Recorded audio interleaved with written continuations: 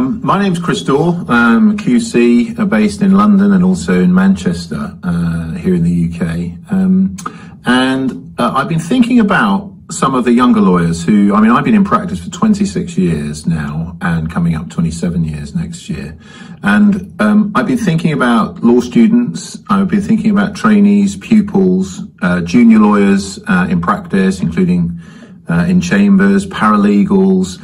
Those of you who may be sitting at home and don't have as much work to do, are uncertain about the future and not sure kind of how to use the time. And I've had dozens of messages from many of you, LLB students, bar students and young lawyers in practice about what my views about things, how they might focus their time, things that you might do with your time.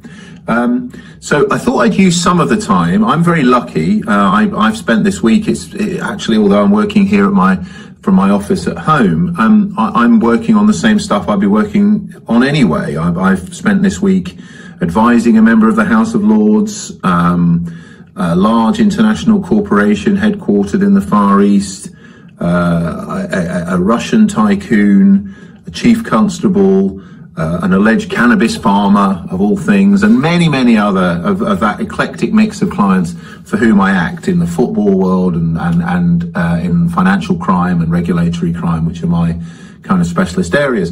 And working late nights, still here in the office many hours a day, because I've got lots of clients and their problems are not going to go away.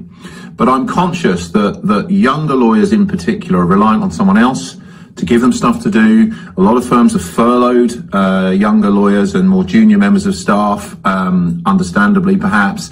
And so some of you may be looking to use the time, as I say, to just try to develop your skills, to develop your knowledge, and perhaps to to kind of gain some insight into things from those of us who have been around a long time. Although I've been very busy here at the office, of course, one of the benefits of being based from home is that I haven't got the travel time. I haven't got the inefficiencies of having to go from A to B, to go to chambers and back and to see clients. So it frees up some time. So I've decided to use some of that time to offer anyone who's interested, particularly younger lawyers, doesn't have to be, but that's the main focus, younger lawyers and students, the opportunity to ask me anything you like, guidance, career guidance, thoughts about education or how you might improve your career chances and career options.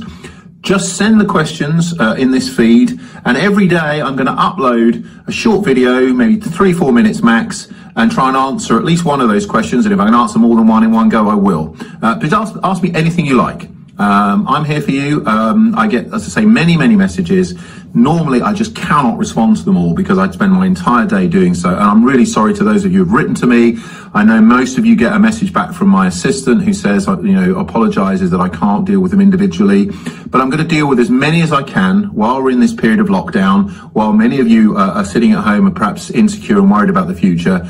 I'll try and help you if I can. All right, maybe some other silks and other senior partners of the larger firms and other lawyers who have been around a long time will do the same, because we owe it to the next generation to kind of help you get through this.